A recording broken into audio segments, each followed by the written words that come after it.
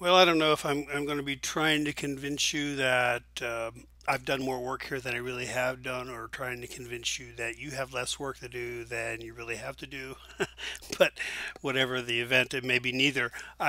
I've taken chapter four really, and I've split this into two separate lectures, mainly just so you don't have one really long lecture, as there just are a number of slides from this chapter. There's a lot of material in here when you start talking about discrimination in American society. I suppose that's not much of a surprise to you.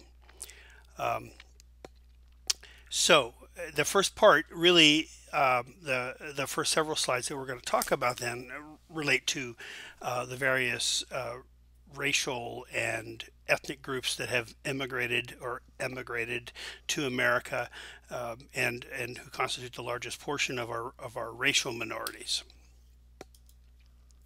Now, when we talk about discrimination, there's all sorts of types of discrimination, and not only in the United States, of course, it exists all over the globe. There are those who say that a member of any group sees their own group as superior to other groups. You know, that we all have our theories of superiority and inferiority and exceptionalism. And so the United States and white culture, the white majority, certainly isn't the exception to the rule. Discrimination and racism and all these isms exists everywhere. But when we look at it in particular in our own society, it appears to be much greater than in many places around the globe in many respects. There, just we discriminate. Actually, the United States was, at least originally, was I believe one of the first places, the only place that ever based slavery upon race. Slavery was usually the result of war or had something to do with economic servitude, but it never had anything to do with race until the colonists instituted race as a basis for slavery, and really since that time the whole racial issue has been a major one in the United States. Now, race, of course, is a biological well, it isn't actually a biological, I mean to say, factor. It's a social factor, really, because there isn't really any such thing as a pure race. That's one of those myths about race that we have.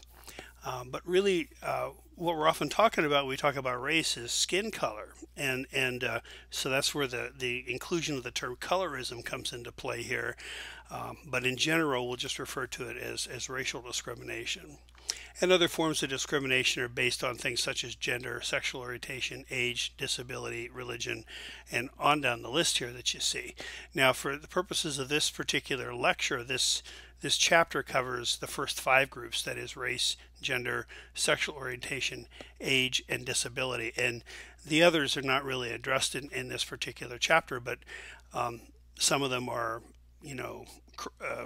sort of cross sections. When we talk about discrimination, remember the concept of intersectionality, particularly as it applies as we go through these five categories in these two lectures this week, that belonging to one of these groups, one of these minority groups, makes you subject to discrimination and can create a lot of handicaps for you in your existence. When you belong to more than one group, or two or three or more groups, the power of the discrimination becomes even greater. So just something to keep in mind as we go through this talk. Now, there's a lot of discussion about what causes discrimination, and one thing I want to mention, first of all, one of those little basic sociological rules of thumb that we used to talk about in 101 was that because somebody is prejudiced, doesn't mean that they're going to discriminate, not by necessity. And if one discriminates, that doesn't necessarily mean by necessity that they're prejudiced. And by that, it's possible, for instance, for you to belong to a group and to not necessarily hold prejudicial attitudes towards somebody in an out group, and yet when that group acts to discriminate against the members of the out group, and you do not speak up as a member of that out group, it could be said that while you don't hold prejudice, you nonetheless contributed to discrimination. Likewise, some persons who hold particular prejudices have enough sense about them not to actually engage in discrimination. in a kind of a behavioral sense. But setting that beyond that particular theory, that particular thought, there are some theories about what underlies discrimination. And one is a psychological theory that suggests that people are frustrated with their station in life, perhaps economically speaking or socially speaking. They're not happy with how their life has turned out and are very frustrated about that, and so uh, wind up directing their aggression at substitute targets, something that they can blame for their condition, and so they select relatively weak minority targets for their anger. That's the frustration aggression theory. Other socioeconomic and social groups appear lower in standing, and so, for instance, poor whites, which may be the particular group that most of us have in mind when we start thinking about discrimination. They may feel better about their own standing as they compare themselves to persons of a lower station of life. The normative cultural theory about discrimination holds that prejudice is taught. Discrimination, thus, is taught, that it grows from our socialization, and those in any particular group then are rewarded for adopting the prevailing attitudes and behaviors of that group, prejudice and discrimination. This kind of goes back a little bit to Sutherland's theory of differential association that we talked about in a previous lecture, where we learn deviant kinds of behaviors and deviant attitudes just the same way we learn to have positive attitudes and conforming behaviors. And finally, the economic theory holds that the dominant group, economically speaking, fashions the laws and enforces those laws such that it discriminates against other groups in order to maintain the dominant group's power and political standing. So, and in many respects, one way they go about doing this is by pitting marginalized groups against each other to keep their power in place. And as I observe have observed the interactions during the Trump administration, the political interactions where the left and the right are arguing constantly with each other in Congress and in social media and on the news and different kinds of things. Really, do you see how the left and the right are pitted against each other in our society? And meanwhile, while all that's going on, there are those who believe that the powers to be, whether it be in the Trump administration or other more malevolent and background kinds of forces, are at work carrying out their own agenda while we fight among ourselves. So that's that would be the economic theory about pitting marginalized groups against each other, and that also can be done in economic sense as well. In order to justify itself, prejudices and discrimination usually take on a kind of a moral or theological area of support for themselves. For instance, some would hold that the Bible says that men should be the leader of their home, kind of reinforcing patriarchy and thus justifying discrimination against women in many different settings. Some religions teach that homosexuality is a sin, and so that justifies homophobia and the practice of discrimination against the LGBTQ population. So sometimes these kind of moral arguments then become ones that are very difficult, if not impossible, to dislodge from the thinking of those individuals who hold these beliefs.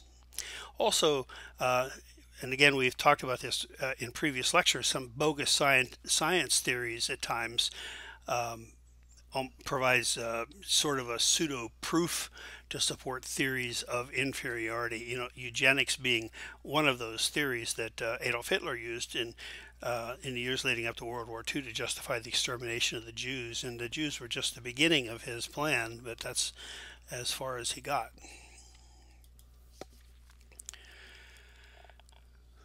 So racism involves a discrimination against racially different minority groups that result in prejudicial treatment. And you see racism rear its ugly head in areas of employment practices, transportation services, housing policies, law enforcement and judicial enforcement, media portrayals, and educational practices, and so on. Institutional racism differs from say individual racism, and this is something that's important, I think, at least until more recent years. After the civil rights era, I believe most individuals recognize that the portrayal of individual racism and individual discrimination was not acceptable. Most people looked down upon that, and in most elements of our society, at least, and individual acts of discrimination became less apparent and less frequent. Again, I would say until the last well, the last 5 or 10 years, perhaps, but institutional racism, institutional discrimination has continued during that time, and it's a much more subtle process where racist behaviors and attitudes are woven into the practices of institution that it really becomes very entrenched and embedded in a society to the point where it's almost invisible to the majority. Although members of the minority will tell you that it is never so invisible to them. I would point to one of my favorite illustrations of this concept is Peggy McIntosh's article on the knapsack of privilege, white privilege, and all of the little ways now this society supports white privilege in just very subtle ways that seem perhaps unimportant to those of us in the majority, and even to many people in the minority. Many of those little points seem unimportant, and yet taken as a whole, they're quite a different matter, and they become much more important. In 2008, when Barack Obama was running for president, he argued that he believed that his race wasn't going to matter in the election, that he wasn't running as a black candidate. He was because he believed that we were living in a post-racial society. Now, I think the events that have occurred since his first election and his subsequent re-election have demonstrated anything but that. And I'm not sure that he would say we live in a post-racial society any longer. And certainly with some of the events that we're going to talk about a little bit later on here, you can see that race has once again, even individual acts of racial discrimination have become much more prominent once again in our social discourse. And sometimes, if we, and one other issue here, one other thing I want to say is that this belief that we should be colorblind in our society, that we shouldn't consider matters of race, that we should, that we shouldn't consider race to be important. What it does, in effect, is that it allows the majority, the dominant majority, to maintain the status quo. In other words, if we say we live in a colorblind society, then that means that we don't have to change anything. And again, members of racial minorities will tell you that's really not at all the case. And so we have to be careful about saying that we desire a colorblind existence in our society. We need to be aware of race, and we need to recognize the handicaps that it causes and correct those handicaps. Now, if sometimes we don't recognize the presence of discrimination, statistics have a way of kind of helping clarify things. And while you can manipulate statistics really are a much more truthful, kind of neutral way of looking at things that can illustrate what's going on in our society, even though we may have convinced ourselves that other facts are true. For instance, consider the poverty among African Americans that is rising. In 2010, 41% of African American households that were headed by a single female lived below the poverty line. Almost half. That's, 4 out of 10. In 2014, the median household income for an African American family was 59% of the median household income for a white family. In 2012, the black poverty rate had been falling up until I think 2012, when it was at 22.7%, but it's risen since that time. At this time, nationally, the poverty rate for African American households, or at least in 2015, was 27% nationally. But if you look at various pockets around the United States, and the text mentions Arkansas and the District of Columbia, the poverty rate is high as 36%, over 1 in 3. And meanwhile, the poverty rate nationally for white non-Hispanic families is 10%. The black unemployment rate is more than twice that of the white unemployment rate. And something perhaps a little counterintuitively, you would think that the more education um, an individual gets, the less unemployment is an issue, but or income becomes greater. And while it is true that higher education does raise your income potential overall and raise your net worth, it's not so true for African Americans. And in fact, the higher the educational level between whites, the greater the income gap becomes between whites and blacks, and that's illustrated very well by the table 4.1 in the text, if you want to take a look at it. But between 1992 and 2013, over that 20-year period, the median net worth for blacks with college degrees went down 56%. But for whites, it rose 86%. Now, that's something very telling. And what explains that?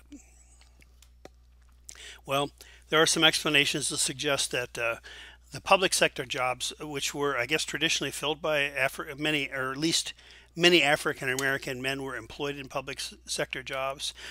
Many of those have been lost over the last few decades, and the population as a whole has not really moved on to being hired in managerial and supervisory positions since that time.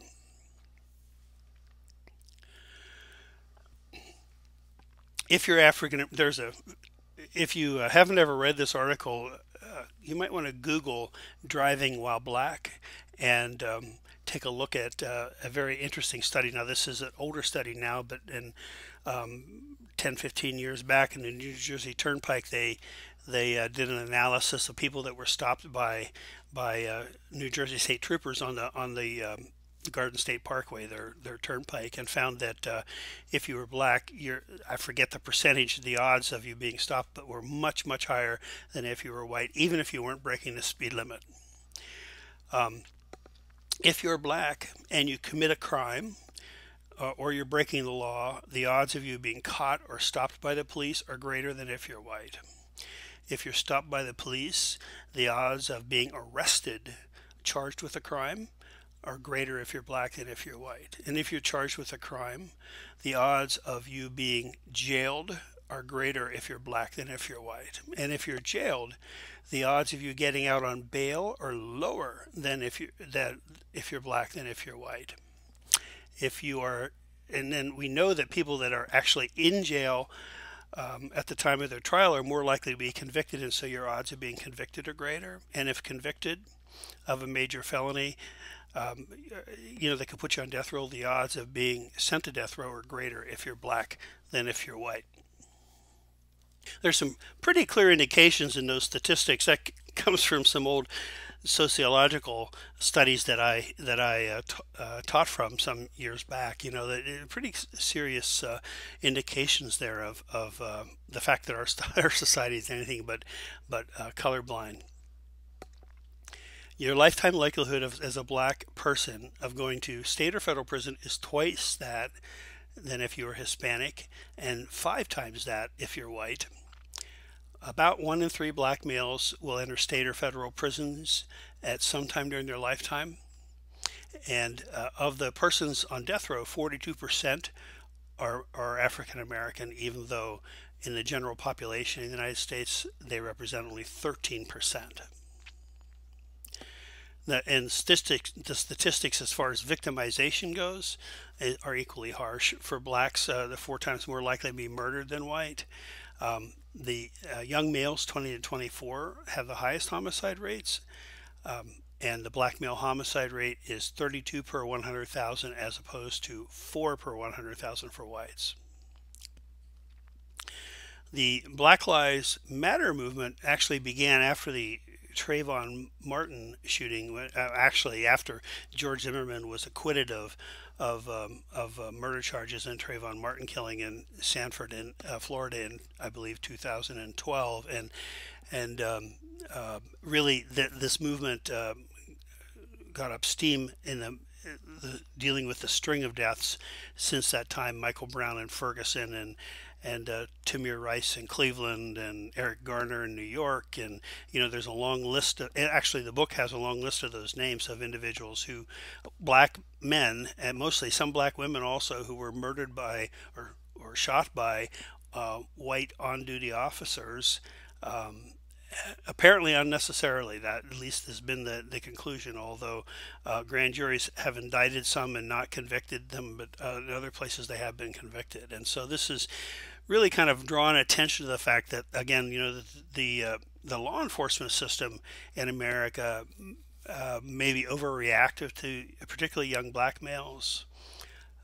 Even the president of the United States, Barack Obama, said that if he had a son, he would talk with him about how he had to comport himself in the community, what to do if a police officer stopped him, how to act, and those kinds of things.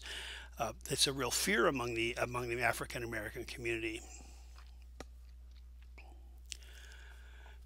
Housing is another area where there's a gulf between the races. Minority households are more likely to be poor than white households, and so they're more likely to be renters. And those that do buy often buy homes on very unfavorable, maybe predatory kinds of terms that make them a good candidate for foreclosure at some point. There has been a practice in the real estate industry and also some bank lending practices called redlining, where loans are granted or houses are sold only in certain areas of the community and not in other areas. And there are some very interesting studies about that if you want to look at different strategies and tactics that have been used essentially to create segregated neighborhoods. The health statistics also demonstrate some of the effects of being African American are very hard on well, for instance, the black infant mortality rate, 11.1 per 1,000 live births. For whites, it's less than half of that. Their African American children also, 13% of African American births are of a low birth weight versus 8% in the general population, and low birth weight is a major factor in the death of children in their first year. Twice the sudden infant death syndrome mortality rate as white babies. The HIV rate is 7 times higher among black men than white men, and interestingly, for black females, almost 20 times that of white females. Life expectancy is 5 years shorter for both black males and black females as compared to their white coordinates. High school graduation rates have actually kind of evened out among African American and white students in the United States. So there's about an equal number of both groups that are graduating now, but college completion rates are quite different. And as you can see, it's 41% versus 22% for young persons aged 25 and older with a bachelor's degree. Now, college degree correlates strongly with higher income, and so in the long run, this suggests a negative impact on African American economic standing in society as a whole if this doesn't change at all. If you have read the article by Jonathan Kozol, I have in previous semesters, if you've taken a class with me, you've probably read that. And if you haven't, I think I may have perhaps I've even assigned it this semester again, but it's a classic study about comparing a low-income high school in East St. Louis versus an upper middle-class high school on Long Island, and the different kinds of resources that are available to them and the problems that the two schools face, separate and apart from the education program itself. And it's a very striking example of why it is that that we say that the individuals growing up in low socioeconomic neighborhoods don't have an equal chance at advancing in our society, and that study is a great example of that. So I think it's pretty clear that the institutional differences in educational programs in the poor areas will impact minorities and their ability to go on to higher education and higher degrees much more greatly than whites. It's also possible that the standards for high school graduation, I'm not sure about this, but I wonder if the standards for graduation also might differ, or the quality of the education, even as the poorer students get a high school diploma, if the quality of the education is the same as it would be if among the higher socioeconomic groups. And if you read Kozel's article, it's fairly clear that it would be very different. And likewise, about 11% of African American households receive more than half of their total family income from public assistance programs, and that just compares to something under 3% for non-Hispanic white households. Now we'll move on to the Hispanic American population, and this is now the largest minority group in the United States, and is projected to become about a quarter of the United States population by 2050. This is the source of much gnashing and gnawing of teeth among those persons who are mired in the desire for the white Northern European race to continue to be the majority in the United States. And by 2050 or thereabouts, whites will no longer be the majority in the United States, Northern European whites. Now, that does not mean that there'll be a minority. They're still going to be the majority. And mind you, setting aside numbers, how many individuals are, of course, majority and minority really is much more dependent upon who's in power, who gets elected, who's running the businesses and corporations, who has the money. And it's safe to say that that's going to continue to rest with the white Northern European establishment long after 2050. But in any event, by sheer numbers, white Northern European heritage will at some point around the mid-century no longer be more than 50% of the population. They'll still be the largest group in the United States. Why we worry about that, I don't know, because diversity brings a richness to our lives that just a lot of people don't appreciate that and feel very threatened by it for some reason. But more than half of the total population increase from the first decade of this century was accounted for by Hispanics.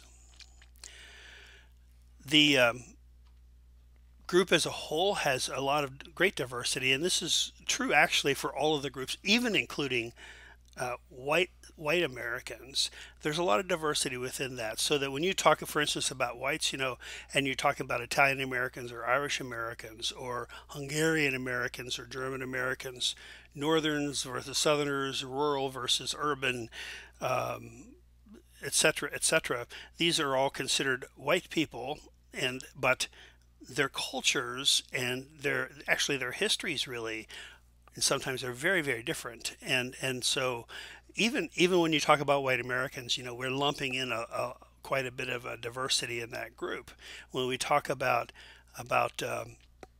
our minorities, including African Americans, Hispanics, and Asian Americans, and Native Americans, there are many, many diverse groups subgroups within this larger group that we talk about. And so keep that in mind, that when we talk about these statistics, we're really talking about very broad terms. But the text indicates that there are 22 different countries represented in the overall group of Hispanic Americans, the largest groups being Mexico, Puerto Rico, Cuba, Caribbean nations, and South and Central America. And then also you have the Hispanic Americans that were born and raised in the United States.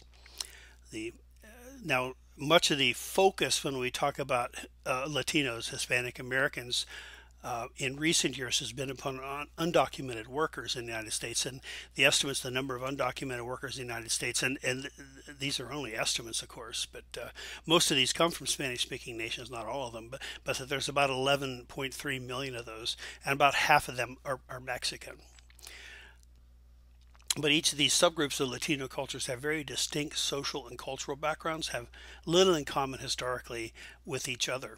And so you'll find differences in these groups in their income and in their culture and their expectations. Incidentally, about undocumented workers, studies also show that, as we're going to touch on here in a moment, that they don't take jobs from American workers that American workers want. They take jobs usually that American workers don't want, and the farm workers who are paid far less than they would if they were union workers. Let's say, for instance, that were naturalized or natural born citizens. Um, the fact that they're working for much lower wages is one of the reasons why the United States has some of the lowest food prices in the world, and a steady supply of food as well. That if indeed, if one has a goal of getting all the undocumented workers, undocumented persons out of the United States and back to the country of origin, and so that nobody is here that isn't legally supposed to be here. One thing that we would see is a great jump in our food prices, and our economy would have quite a shock. And so, the aside from the fact that the undocumented workers are also paying taxes as well while they're working, uh, there's a lot of reasons why we don't want to have them all sent home again. About 27% of the larger Hispanic group live below the poverty line. It's slightly less than African American poverty rate, but roughly similar. The median income, 42,000, about 42,500 in 2014, is about 18,000 less than it is for white households, and something like 10 or 11,000 less than it is for the general population, the aggregate population. About 14% of Hispanics between 18 and 25 did not have a high school diploma, and significantly only 8% of Mexican Americans had earned a college degree. Again, keep in mind the value added nature of higher education and the degrees that you get. In the long run, what this is going to mean in terms of their ability to be productive and to get ahead in American society. Now, Hispanic businesses are growing at a rate much faster than all the other U.S. firms are growing, and contributed something like $600 billion to the U.S. economy in 2015. So this is a very important segment of our population for our economy, but still the economic indicators, that perhaps because of the issues about education among other things, suggest that the economic picture for the group as a whole is pretty dim, especially for Mexican American and Puerto Rican populations. Now it's kind of interesting because I read and reread the paragraph in the text about the growth of Mexican Americans in the United States, and I swear the beginning and the end say very different things, and I kept reading it over and over again to see if I was misinterpreting how it was written. But at one point it said that Mexican Americans constitute about 67% of Hispanics in the United States. At another point it said 75% in the same paragraph.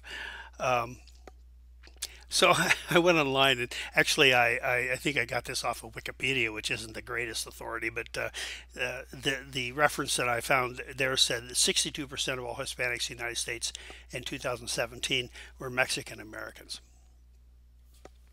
Somewhere between two-thirds and three-quarters, I guess you could say. Now we turn to American Indian Alaska Native population. There are well over 300 tribes, federally recognized tribes in the United States, and including the 260 some tribes in Alaska as well. But and as with these other groups, again, there is no one definition for Native American, American Indian, whatever you prefer to call the group Native Alaskan, there's just no one single definition that will suffice or describe the group well. The Bureau of Indian Affairs, the federal agency that has a responsibility, I guess, to oversee the livelihood, the services, and such for the Native American population, defines an American Indian as being a member of a recognized tribe that has 1/4 or more of Native American blood. Now, tribes have to apply actually to the federal government in order to be recognized. 1/4 or more quantum of Native American blood to be recognized as an American Indian. Now, some of the Alaska Native tribes have their own definitions of tribal membership, and sometimes it's quantum of blood. Sometimes it has to do with where you live. If like I believe, at least when I last was in Alaska, the Ninilchik tribe recognized any Native American living in their region as being a member of their tribe if they wanted to sign up for their tribe. They didn't have to, have a quantum of blood with a heritage in that particular tribe. The Census Bureau just looks to self-definition, and this is an issue I have read in other textbooks, that suggest that there are some problems there because of historically speaking, Native Americans have been described in very derisive terms, referred to as savages and drunkards and those kinds of things. And a lot of so I have read a lot of Native Americans who live out in the general communities in the cities away from the reservations don't identify themselves as Native Americans because they're reluctant to do that. They want to be seen as a member of the mainstream, so they call themselves Caucasian. And this hurts services for Native Americans because the kind of funding oftentimes is dependent upon the number of individuals in any particular group. And so the article that I read suggested that the numbers of Native Americans probably, based upon census figures at least, is probably a pretty gross underestimate of what the true population is. But 2013, the American Indian and Alaska Native population combined was estimated to be about 5.2 million, or about 2% of the total United States population. And the Bureau of Indian Affairs indicated that about half of that group lived on or near a reservation. I believe in Alaska the only reservation is Metlakatla, although all the other villages are recognized tribes. But there's only one reservation per se in Alaska. But in the lower 48, those reservations exist, and state regulations don't apply within the reservation. The reservations have their own laws and their own child protection and that kind of thing. So it's quite a difference in how, and that is the source of, and I refer to this somewhere else here in these slides. This is sort of some contention in Alaska, the relationship between state government and tribal governments, and that's still evolving and was evolving when I moved there and was a constant source of discussion in child welfare areas. I know that since I've left that there have been some big steps taken to turn over some responsibilities in child welfare to the local tribes. Funding may be an issue for a lot of that, but I know that they've been working through some of those issues, at least in the last administration. Now, the oppression of this group is there's just a gigantic history of oppression, hardship, deprivation, relocation, genocide, all of this throughout the history. Treaties made, treaties broken. One Native American I know said that every treaty that the American government, the federal government, ever made with any of the First Nations tribes and American Indian tribes, none of them were ever honored in the end. So depending upon, this is an important statistic here, the text says, I think, between first contact, which is, when Columbus landed, they call it the pre-Columbian era. The text said that the estimates of population of American Indians are somewhere between 1 and 7 million. Now, I'm guessing they're referring to U.S. lands only. But if you look this up and you do some reading, there are most estimates put the number of Native Americans at the time of first contact at being something more like 57 million, but that includes South America, Central America, Canada, United States, that whole area. Um, Nonetheless, even at 7 million, and 7 million is probably an underestimate, could very well be an underestimate. As the result of disease, warfare, genocide policies, exploitation, and so on, by 1880, 1/4 of a million, 250,000 American Indians were counted in the United States population. Even if you take the low number of 1 million at the time of first contact, that means that 3/4 of the American Indian population over the course of the 400 years of white settlement in America were decimated.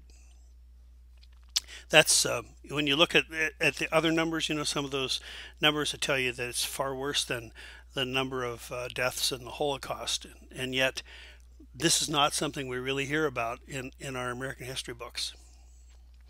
And it's just something that I think is a very important part of our history that we need to be aware of. There were reports of deliberate spreading of smallpox infested blankets by British settlers or British soldiers and American troops, taking the blankets from smallpox treatment facilities and giving them to Indians, and with an intention of decimating the population, of eradicating the savages, so to speak. And the Bureau of Indian Affairs, the head of the BIA, formally apologized for the BIA's participation in what they referred to as ethnic cleansing of Western tribes in September of 2000.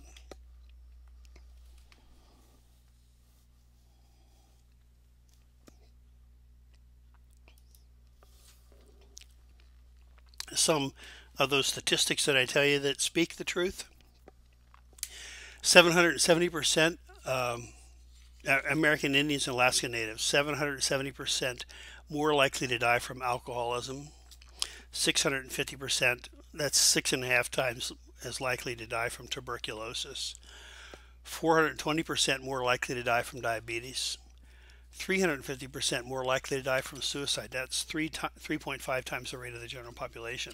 And this is an interesting aside here, that in 2014, suicide was the second leading cause of death for Alaska Native and American Indian persons aged 10 to 34, young persons.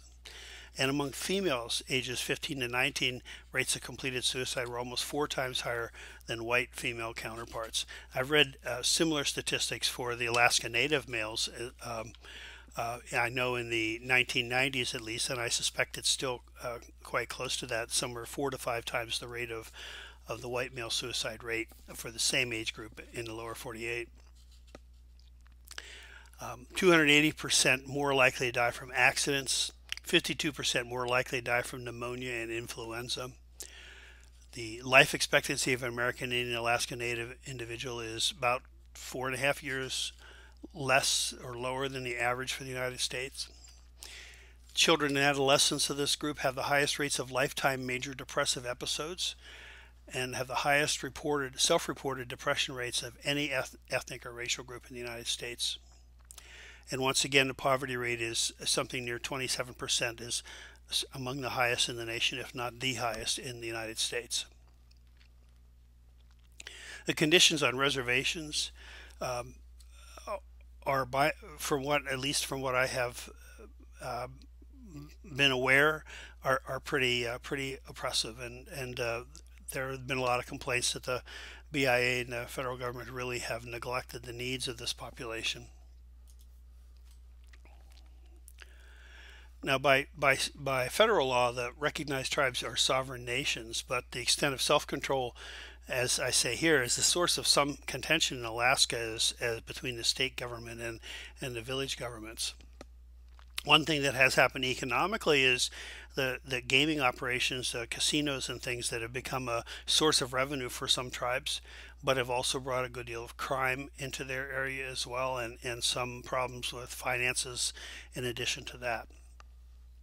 One big piece of federal legislation in 1978, the Indian Child Welfare Act, ICWA, was enacted during the Jimmy Carter administration, and it was intended to reduce abuses by, well, essentially white social workers going into native homes and deciding that they weren't living up to, proper standards of society, that is, white middle class society, in raising their kids. And so, native children, American Indian children, being removed from their families because the parenting practices weren't up to par as far as white middle class values were concerned, and these children were taken away from their homes and their culture, and oftentimes placed with white families, and that even if they're eventually returned to their own birth families, and many were not, it creates all sorts of psychological problems for the children later on as they grow older. And so, ICWA, for one thing, establishes a system of priorities for placement. And the first priority is placement with a member of that child's. Well, first of all, the first priority is for placement within the family, within another family member, but then a member of the child's tribe, or then a family approved by the child's tribe. Um, yeah. Okay.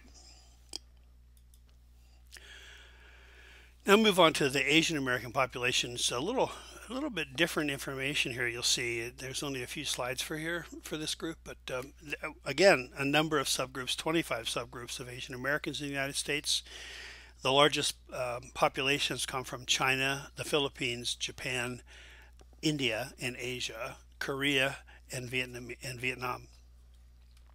The last census identified that Asian Americans were the fastest growing racial group in the United States, increasing by 43% between the last two censuses. The discrimination and mistreatment of this population, of course, is egregious history with the internment of Japanese Americans during World War II, because there was a fear on the part of the federal government. This was during the Roosevelt administration, Franklin Roosevelt administration. There was a fear that they would have more loyalty to the emperor than to the United States, and this was even individuals who were born and raised in the United States who had never been to Japan. Some of them were veterans from World War I, and they were gathered up and put in internment camps and held there during the war to keep them from joining the cause of the Japanese. Um, there have been some fears, and since the Donald Trump campaign in 2016, of similar treatment of Muslim Americans in America. Although no one's talked about gathering them up, there have been some discussions about requiring them to register, and those kinds of things, and I hope that our society is very careful not to repeat this pattern that was just so terrible in the Second World War. In 1988, that's more than 40 years after the end of the war, Congress awarded surviving internees $20,000. But many of those individuals, they gave up they lost their homes, their land. They had businesses that had to close and everything like this, and lost a lot of money and a lot of economic standing because of that. The larger group of Asian Americans are viewed as a model minority because their income levels are higher, sometimes higher in many statistics than white Americans. Their educational attainment is impressive.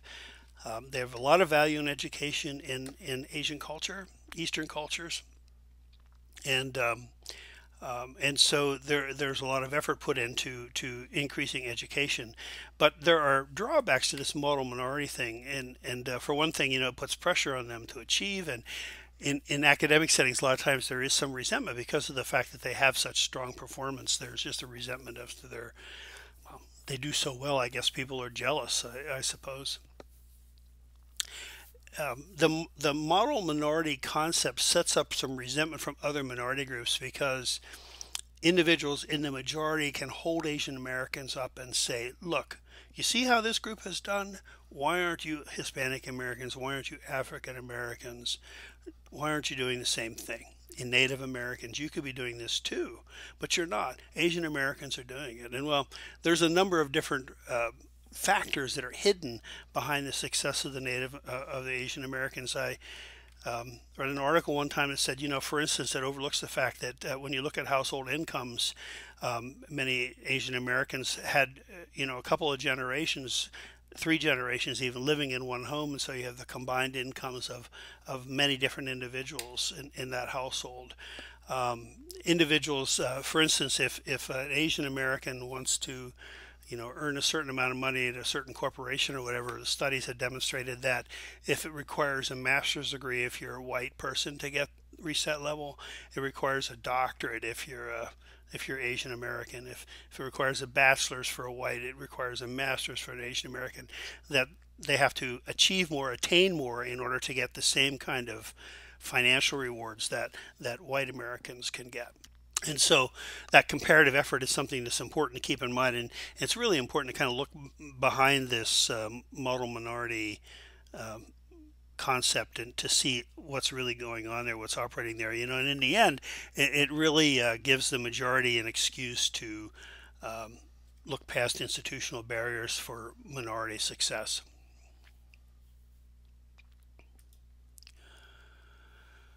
But as a group, again, there's a high median family income with great strides in education being made. But again, there are certain facts that are concealed here. They tend to oftentimes live in areas where the higher salaries are the norm. Higher salary positions are the norm, and so that means you need more money to get by. Another important factor here, talking about recent immigrants working in low-wage sweatshops, and this is another thing that has been pointed out to me in the past, that in the history of Asian Americans, it's important for you to distinguish between those who are immigrating to the United States in this generation or the last generation and those that have been here for several generations, because those who have been here for several generations are going to be more well established than recent immigrants. And so the model minority thing, where they're doing so well economically, isn't the case for recent immigrants at all. They're living in a good bit of poverty, as this particularly this says Southeast Asians, but any Asians for that matter are at risk of living in poverty because of just recent immigration. So it's not just the ethnic group here, but it also has to do with the history of immigration for the individual as well. In general, when you talk about immigration, most immigrants live in these 6 states that are identified here, but there's a lot of rapid growth in other areas of the United States as well. In 2014, about 1 in 7 or 8 of the United States population were foreign born. Now, this includes, I suppose this includes undocumented immigrants as well as naturalized citizens and those documented immigrants who aren't naturalized yet. Yes, so the poverty rate for immigrants in general is higher, but those who are naturalized is at 10%. It's lower than the native-born citizens at 12%. Immigrants contribute to the economic growth in the 1990s, the big boom of the 90s. It was talking about how they contributed to our growth by filling an increasing share of jobs, by filling jobs in areas where labor was scarce, and by taking jobs that American workers did not want. Again, the idea that immigrants, particularly the undocumented workers, are stealing jobs from Americans and taking our income away from us is ludicrous. It's really ludicrous. It's just not at all supported by the facts, and indeed. Most studies show that immigrants, including undocumented immigrants, are less likely to violate the law than citizens are, and they're mostly hardworking and tax-paying individuals. But immigrants as a group tend to have, it says 1 in 3 are without high school diplomas. They have less formal education, and tend to fill these low-skilled blue-collar service jobs that that many Americans just don't want.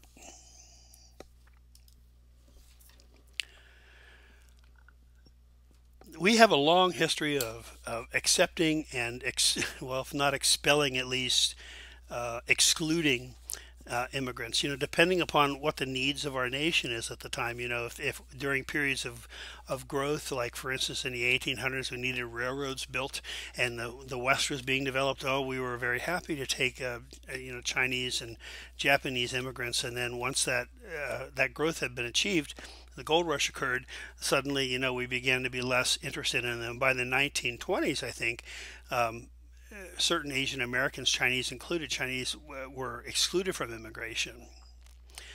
Um, there's been efforts recently, to exclude Middle Eastern immigration as well, Muslim immigration, and big concern about immigration from Central America now. The caravans, as President Trump has referred to them.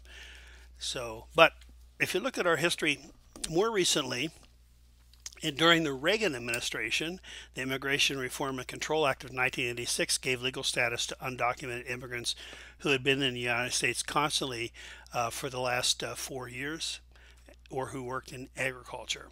He recognized the importance of those agricultural workers and the fact that other Americans didn't want those jobs. Plus, the farm owners wanted to keep wages down, because if you hire Americans, you're going to be paying more. So immigration rose sharply for a few years after that, and then dropped off again afterwards. Since the 1950s, the primary source of immigration has shifted from Europe to Asia, and despite the impressions that many Americans have today, the majority of immigrants come from Asia, not from Mexico only, as you can see here. And in fact, it's an interesting statistic that in the last 10 years or so, almost twice as many Mexicans have left the United States as have migrated into it. Two particular issues involving younger immigrants: the unaccompanied alien children program, I guess, or group. It really kind of came into being during the George W. Bush presidency. There's a growing numbers, of these adolescents arriving. They're minors, but they come on their own from Central American countries, Honduras and Nicaragua, and there's another country, the three of them at least, where there's a lot of violence and drug activity, and parents really are just kind of sending their kids, or the kids are leaving wanting to get away from that and trying to have a better life in the United States. They arrive here without papers, and get picked up, and they've been being put in detention centers and those kinds of things, that they're seeking asylum. So there's been some controversy about them during the Trump years, during the early years of the Trump administration. Then there's the Dreamers. These are the children that have been brought in the United States by their parents, who were undocumented workers and who have stayed and who have become a part of American society. Really in many respects, know nothing of their countries of origin. Never lived there. Never remembered living there. These again, the focus of controversy during the Trump presidency. There was a path to citizenship proposed by Barack Obama. And many of these kids, mind you, these young people are in college and really, working hard to make a better life. And the Trump administration has been opposed to the programs that Obama's put up, and it's really kind of been using the Dreamers, have used the Dreamers as sort of a bargaining chip in their efforts to get a wall built. Finally, just a few moments about Syrian immigration and Middle Eastern immigration, but primarily Syrian immigration, because of the civil war that's going on over there and the terrible conditions.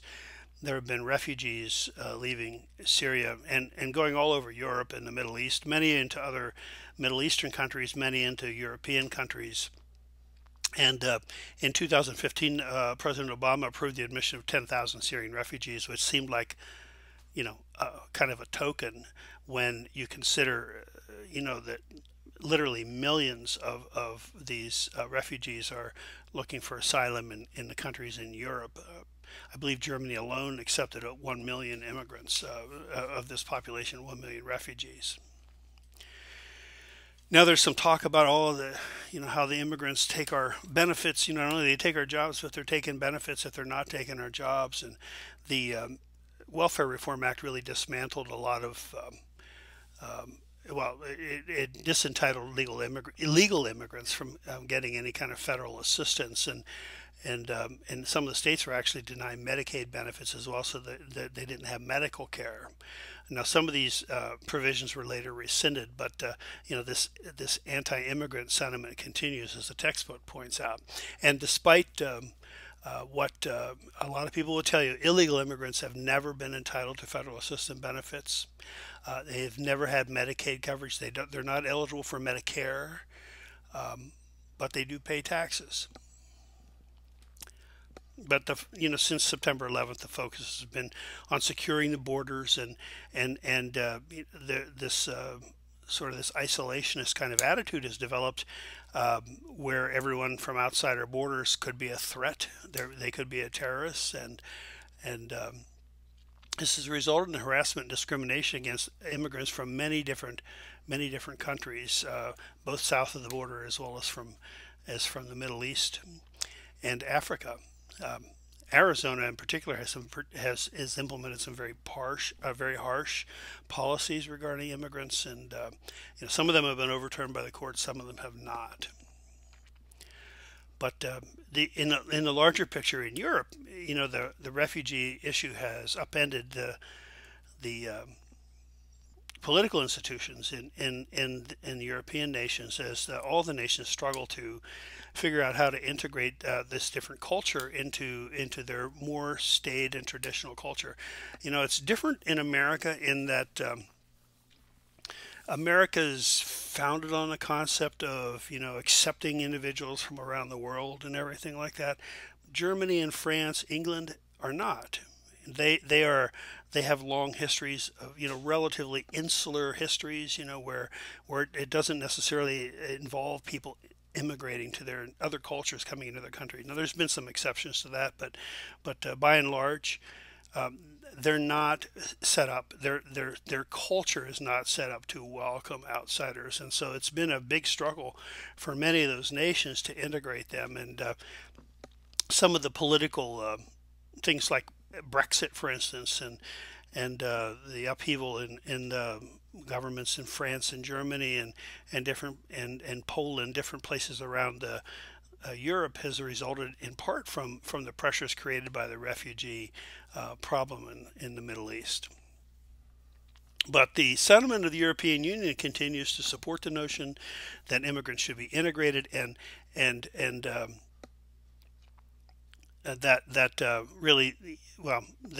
they should be integrated, and nonetheless, the leaders of many of those nations have indicated that multiculturalism is failing in Europe at the present time. Okay, well, that will take care of the first part of this week's lecture. So just tune in for the second part here very soon.